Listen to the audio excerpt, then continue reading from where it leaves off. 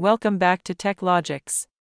If you've been following our series, you know we are diving deep into the world of Hikvision 4G network cameras. In our last video, we covered the initial setup and installation process. If you missed it, be sure to check it out for a comprehensive guide. Today, in the second part of our series, we're focusing on a crucial aspect of utilizing your Hikvision camera effectively, setting up local storage using a memory card.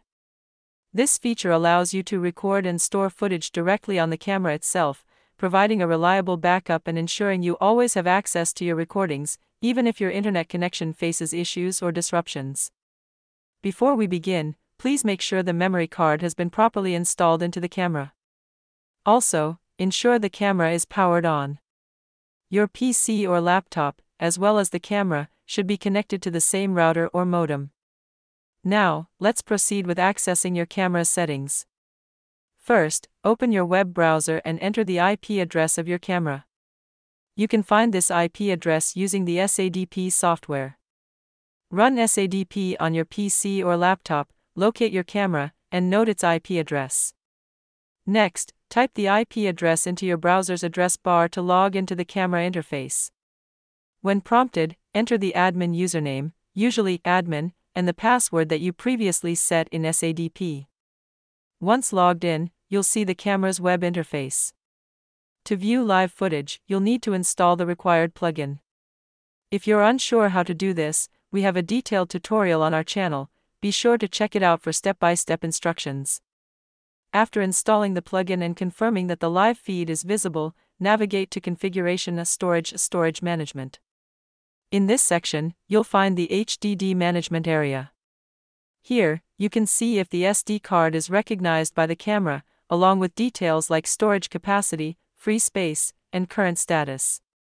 Make sure the SD card shows as healthy and has enough free space for your recording needs. If not, verify the card insertion or consider formatting it. You can also configure recording settings here, such as enabling scheduled recording, motion detection recording, or continuous recording, depending on your security requirements. To format the inserted storage device, first locate and tick the checkbox next to your SD card or storage device in the Storage Management menu. Once selected, look above the list for the Format option. If the storage device's status shows as uninitialized, this indicates that the card has not been set up yet. Click on the Format button to initialize the SD card. This process will prepare the storage for use, and once completed, the status will change to Normal, signifying that the device is properly formatted and ready for recording. After formatting, the free space on the storage device will maximize to the full capacity of the SD card. This means all previous data is erased, and the card is now set for continuous or scheduled recordings as per your configuration. Remember, formatting the SD card is essential for first-time use or if you encounter errors, ensuring your camera's storage functions correctly and efficiently. Finally, you can set up your recording schedule according to your specific needs by configuring it on a weekly basis. To do this, navigate to Configuration Storage Schedule Settings.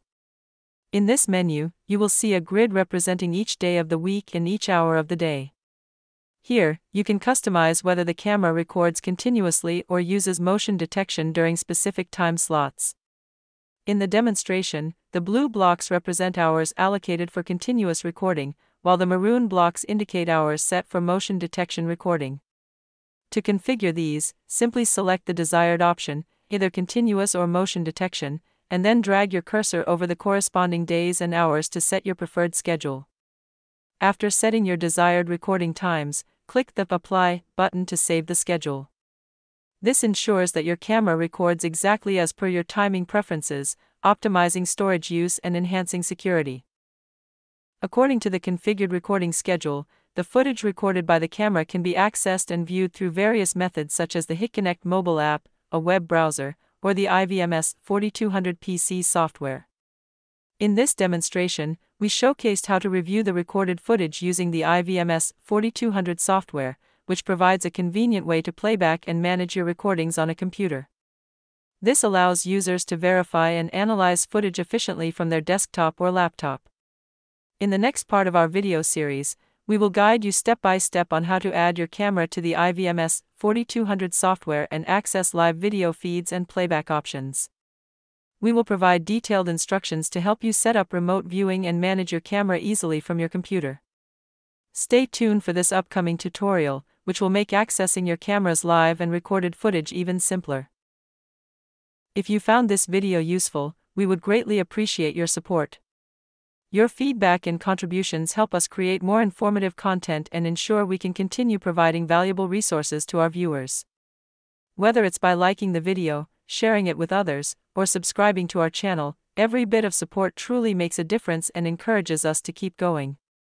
Thank you for being part of our community, and stay tuned for more helpful tutorials.